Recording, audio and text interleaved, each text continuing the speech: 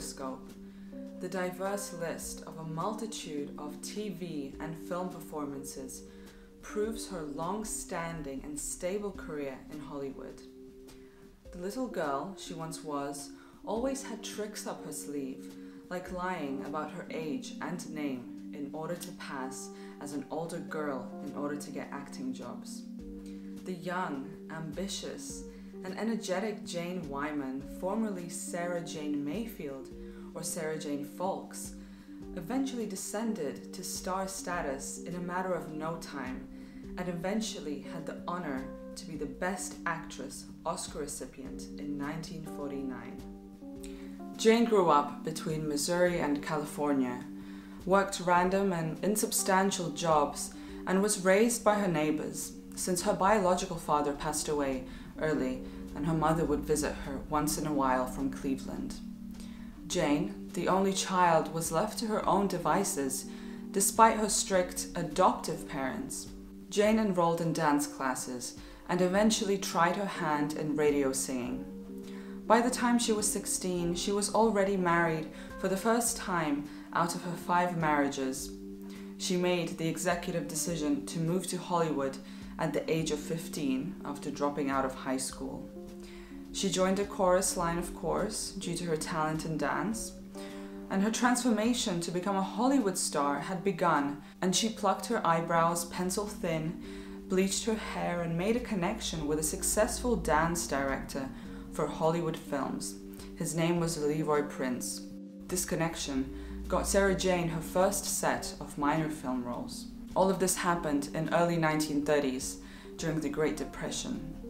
Her paychecks for the roles in films like The Kid from Spain, College Rhythm, and Anything Goes were very much needed for her and her family back in Missouri during these tough times.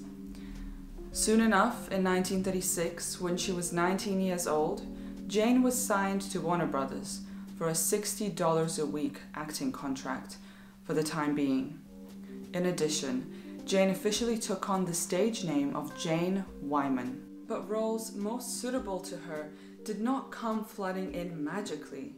It took a solid few years for Jane to blossom into a mature and serious young woman capable to play serious and mature characters. But before that happened, she got typecast in dumb blonde roles in B-movies. But we know Jane was no dumb blonde. She was street smart and naturally intelligent and talented.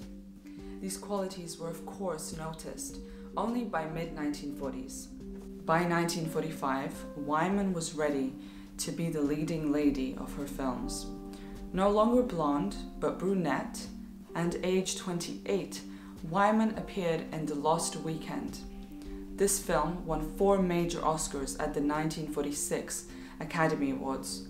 It was clear that Wyman's career was going to go full steam ahead. The following year, in 1947, Wyman headlined in The Yearling, the film for which she received an Oscar nomination for Best Actress.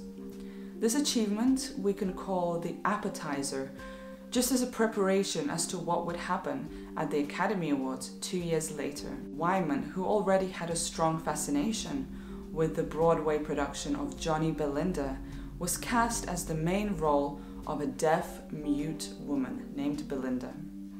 The incredibly dark, emotionally and visually intense film was so successful. Jane Wyman underwent intensive preparation to play such a powerful role in a controversial film at that time. And for this effort and touching performance, Wyman won the Best Actress Oscar in 1949 and also the Golden Globe. This was the first ever Best Actress Oscar given to a non-speaking role. Wyman was speechless that she had won.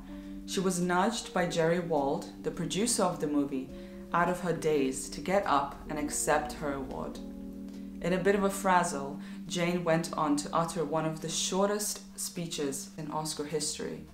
She said, "I accept this very gratefully for keeping my mouth shut once.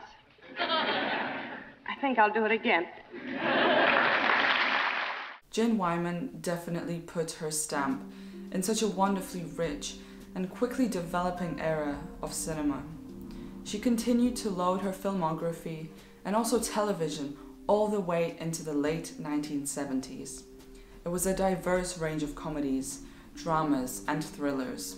Wyman's undeniable range of acting talent allowed her career to span almost 60 years. On top of that, she was a philanthropist for the Arthritis Foundation. Among Wyman's ex-husbands was Ronald Reagan, to whom she was married in the 1940s, and who would become later the President of the United States. They had children together, and Reagan was actually a starting actor too in his younger years. That is how they met, on the set of a film. It was Jane Wyman's relentless attitude that carried her to a successful and admired life. And her approach to the art of acting was inspirational. She said this about her preparation for a role: "I was determined to act from the inside out, to disregard all surface effects and delve into the character of a sturdy woman who endured hardship stoically and who concealed a deeply emotional nature under a frosty, pragmatic exterior. I meditated on the role at a great length. I wanted to get to the bottom of this woman's psyche, and in doing so, I dredged up all the early hardships and disappointments in my own life, looking constantly for some points of reference that would link our respective inner schemes." And this deep, almost poetic way of preparing for a role is what makes someone a leading lady.